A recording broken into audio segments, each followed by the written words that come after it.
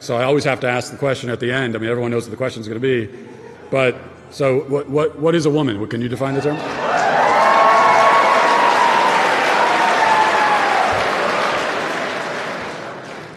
I think the answer to what is a woman is a person who aligns with feminine traits that we traditionally associate with females,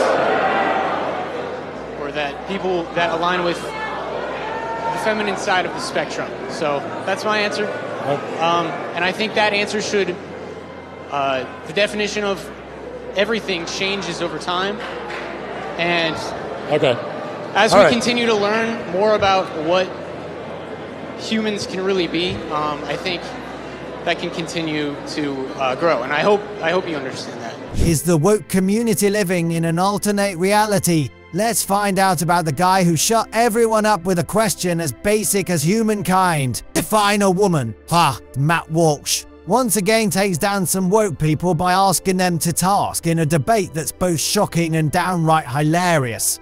Can you believe how far some people will go to defend their beliefs? A comedy show where logic gets left behind. Are we really going to pretend that woke means ignoring common sense? Join me as we break down this wild encounter and see how Matt serves up some major reality checks, starting off with his documentary What is a Woman? That took the world by storm. Matt Walsh sets out to explore the tricky topic of gender identity by asking a simple question: what does it mean to be a woman? He interviews many people, from everyday folks to so-called experts, and quickly finds that defining a woman isn't easy at all.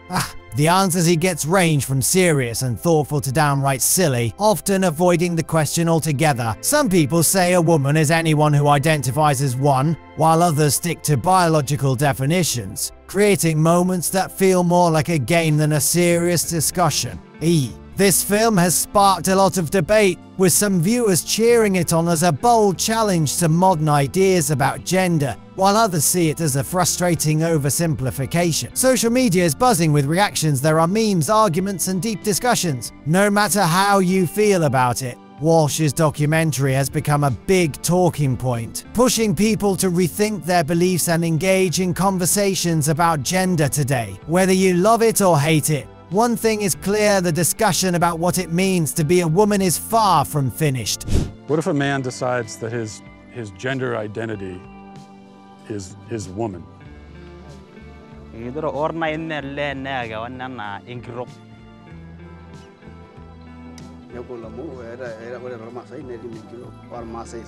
woman has its own duty, and a man has its own duty, and a lady cannot do the duty of a man, and a man cannot do a duty of a woman.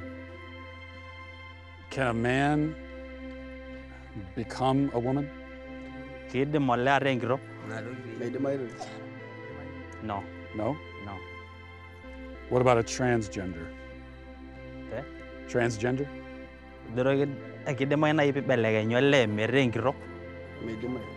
No. No? It will look like if you want to become a lady but you're a man, you have something wrong in your mind. Something wrong in your family, something wrong in you. What about if someone was non-binary? Come again? Non-binary? You know, like someone is you're not a woman, you're not a man. Yeah, someone is neither. There's something else. Is that?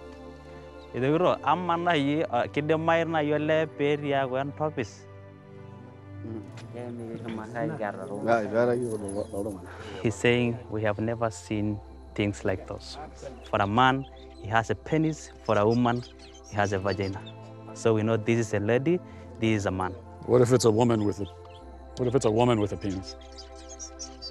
Both. Is that?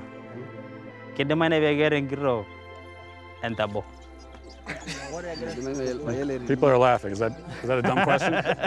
I never thought I'd see the day when a guy with a beard argues with another guy with a beard about what it means to be a woman. But here we are. Define itself just doesn't work, right? I mean, saying a woman is a woman doesn't really help anyone understand what that means. So let's break it down with real explanations that actually make sense. Seriously, a guy on stage rocking a full beard, loop earrings and high heels. And somehow they're calling Matt Walsh the extreme one? I mean, come on, this world is just wild. It's so crazy to see what people consider normal these days. It makes you wonder where the lines are drawn. What do you guys think? Moving on to a recent debate, Matt Walsh was asked by a pro-trans professor why he cares so much about transgender issues. He calmly replied, "I care about children, and these crazy ideas about gender are being pushed on kids. And that really bothers me." Let's see what happens when he let her speak. But once he got the chance to talk, she started interrupting him and making noises, which shows she might know her argument wasn't strong. Was I? No problem. It's frustrating to see people like her creating confusion and problems for everyone else. Matt stays cool and makes his points clearly, which is why I'm glad he represents conservative views. When she attacked him with the question, "Why do you care so much?" it felt pretty hypocritical. Instead of having a real conversation, she seemed more focused on interrupting him than discussing the issues at hand. Matt is spot on with his perspective, and it's great to see someone stand firm on important topics like this. It really makes you think about the kind of conversations we're having today. What do you guys think? Let me know in the comments. The drama goes on with our next story as a trans person challenged Matt Walsh on the definitions of woman and female. During their discussion, they pushed back against his views, arguing that gender identity isn't strictly tied to biology. How would you define a woman? Because you've asked other people up here to define how we would define a woman. How would you define a woman, Mr. Walsh? An adult human female.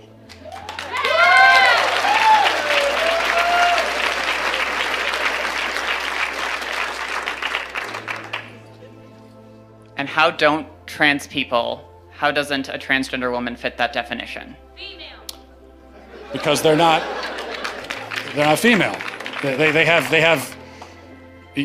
You said that you are a biological male, correct?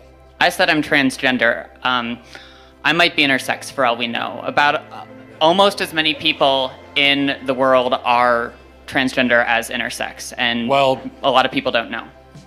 Well, but that's a different conversation. Intersex, that's a genetic anomaly, that's a medical condition. So that's a completely different conversation. That's also not a third gender. That's a genetic anomaly that occurs within the sex binary of male and female.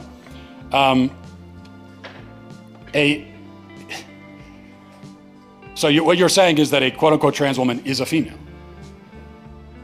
By the definitions I'm familiar with, yes. So how would you define female? Through my training in healthcare, there are several different categories for how we define sex. People bring up chromosomes. People also bring up hormone levels. People bring up all sorts of other categories. Lots of people don't fit neatly into a gender binary, even people we don't consider to be intersex. It's a complicated spectrum. It's not complicated, but you also didn't define. So what is a woman? What is a female? What do these words mean?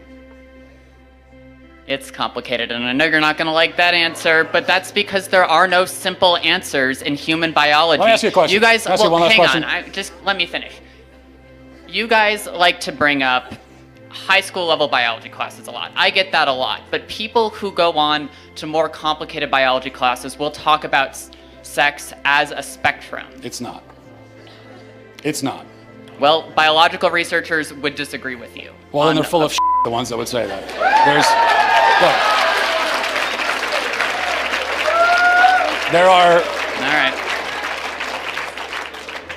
There are male gametes and female gametes. Oh, I had one last question. I just had one quick. Can you come back for 1 second? Because this is an important question. You said you're an EMT.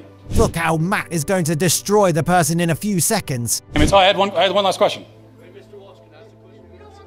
I just had one quick. Can you come back for 1 second? Because this is an important question. You said you're an EMT. Yes. Okay, if you're responding to a health emergency. Biological male, somebody with a penis, is having a medical emergency, and they say to you, "I think I'm having a miscarriage." Would you check them to see if they're having a miscarriage? Would you consider that a possibility for them?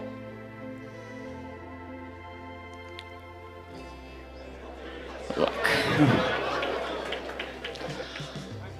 No, but that's because some people don't have body parts. Doesn't mean they're not a woman. Okay. Sounds like we've established there are some people who, in principle, can get pregnant, and there are some people who can't. So there's two categories, otherwise known as binary. Lots of women can't get pregnant either. Yeah, but they're still of the nature to get pregnant. The only But reason they can't get pregnant. Yes, but truth matters, right? It does. That's what I'm trying to explain to you. Truth matters, and they can't get pregnant. That's the truth. So how are they still women? Because they are for the same reason that I can rightly say that human beings have two legs. And if a person is born with only one leg, that doesn't call into question the statement that human beings have two legs, okay? A person being born with one leg doesn't mean that now legs are on a spectrum and we can't say anything at all about how many legs a person has. Who knows? They could be a centipede. You know, they could have 100 legs. No, we know human beings have two legs. If a human is born without two legs, something went wrong. They were supposed to have that second leg. Something went wrong. If you meet a person on the street who only has one leg, maybe they had an accident. Maybe they were in war. Maybe something, you know, maybe they were in a car accident. Maybe they had cancer. A leg was cut off. But you know that something went wrong because by their nature, they're supposed to have two legs. Same thing for a woman. A woman by her nature can get pregnant. A man by his nature never can. So if you meet a woman of childbearing age, say she's 28 years old, and she can't get pregnant, you know automatically that something has gone wrong. And she can go to the doctor and find out what that thing is, even if they can't fix it. So that proves that women by their nature can get pregnant, because the simple fact that she can't shows you that there's something wrong. This is what is known as the exception that proves the rule. Whereas if a male with a penis can't get pregnant, no doctor on earth is going to run tests to see what's wrong with him, because they already know it's that he's a male, and there's only male and female, those who can get pregnant and those who can't. So that's it. The look on Matt Walsh's face when he had to admit he didn't think a man could have a miscarriage was priceless. It's funny how many LGBT supporters say that regular people aren't open-minded enough to understand these issues. Fatuation. It feels like the opposite is true. Imagine using real women who have infertility problems as a shield to argue that men can be women. I mean, seriously, people might go like I'm a man, and I know I can't get pregnant. Maybe I should go get some tests to figure out what's going on. This whole situation shows how messy things are in our generation. People seem to have lost touch with basic facts, and it's wild to think that laws are being made to protect feelings that might not reflect reality. Hey, it's important to have open discussions about these topics, but it gets tricky when emotions take over logic. Well, we need to find a balance between understanding different perspectives and staying grounded in facts. What do you think? Does it spark any opinions or ideas? Let's discuss in the comments, shall we? Next up in this circus, we have a self-righteous leftist trying to debate Matt Walsh about gender-affirming surgeries for minors. Yes, we checked it twice, but he couldn't back up his argument with any data. As a result, Matt quickly took control of the discussion and made short work of the whole thing. How do you think they would have large-scale, long-term studies about the effects of these drugs and these surgeries on children when we only started doing it to children at a large scale a few years ago? So how could that even exist? Yeah, I think scale is probably one of the more prevalent challenges in these studies. Okay, so we're already hearing that there are challenges in these studies. Every study has challenges. Like any scientific truth, like all of the scientific truth that we take for granted today, they're built on methodologies that fundamentally have flaws. Like if you want to make a specific critique, you can do that. If you're talking about Well, if you're talking about sample size, there are very well demonstrated statistical results that you don't need 10,000 people to get like a statistically significant value. Yes, you do. Yeah, here's no, absolutely not. It's like a very basic statistical fact. Jacob. A sample size greater than 1,000, that can that has very nice asymptotic properties. Like Jacob, here's what I know. If you want to even begin to claim that a study has proven that castrating and sterilizing little boys helps them in the long run, then you would need to have a large sample size of children who've gone through these procedures, and we've checked back with them in adulthood to see how they're doing. Those studies do not exist. They can't exist because we weren't doing this to kids at anywhere near this scale even 5 years ago, let alone 10 years ago. What that tells us, Jacob, is that the kids we have right now, they are the sample. Okay, they are the experiment. We are experimenting on children right now. That's just demonstrably, you can easily demonstrate that that's not the And case. are you, Jacob, are you able to just use your common sense as well? I mean, you can rely on studies and you can just shout the word study at me and then start, you can start, let me finish. You can shout about studies and list random medical organizations. That doesn't impress me. There was a time when every medical organization would have told you that, you know, bloodletting is the way to cure every disease. There was a time when every medical organization told you that the vaccine, you know, stopped transmission. So, but here's what I want to know. Are we able to just use common sense as well? And based on common sense, determine that it is certainly not a good idea to sterilize and castrate children and remove body parts from children before they are possibly old enough to consent to those procedures. Can't we just, don't we know that just based on basic moral decency and common sense? Sure, but you're trying to make causal statements about the impacts of medical interventions. You need to demonstrate that with science, and I'm not mentioning, and I'm not like making an ethos argument, like look at this organization. I'm saying that there are like very rigorous ways to substantiate your claims, and the people that are spending lots of time are doing that, and they come to conclusions that are very different from the ones that you say. I'm not making an appeal to ethos. Anybody can look at these studies and just see how they're done. Right, and these are also studies being done by the people who it just so happens are profiting from the procedures that they say work, which is really interesting. But To see adults openly supporting kids transitioning, we're talking about kiddies here. Let's think about this for a second. Kids can't vote, smoke, drink, nor drive because they're considered too young to make those choices. But when it comes to making decisions that could affect their entire lives physically and mentally, that's totally fine. It's really disturbing how committed people like Jacob are to the idea of kids undergoing surgeries and treatments. What really gets me is his trust in the professors who conduct these studies. He refuses to acknowledge that corruption and greed exist, even in the academic world. Our own politicians are selling us out, yet he thinks these professors are above all that. Think about this. If someone says, I don't like my arm and I want to cut it off, they get psychological help. But if someone says, I don't like my breasts, I want to be a man, they're applauded for being so in touch with their feelings. It just doesn't add up. What do you all think about this? Well, Matt Walsh's debates with the woke crowd show how wild things have gotten. Can you believe some folks argue without facts? This is like a game of hide and seek where logic is always hiding. Keep questioning everything, who knows what absurdity will uncover next.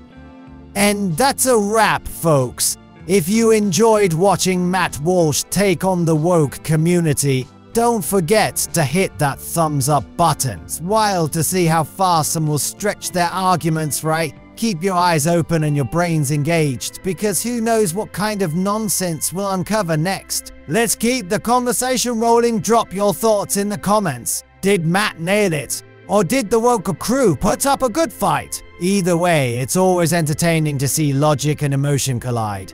Thanks for tuning in, and catch you in the next video.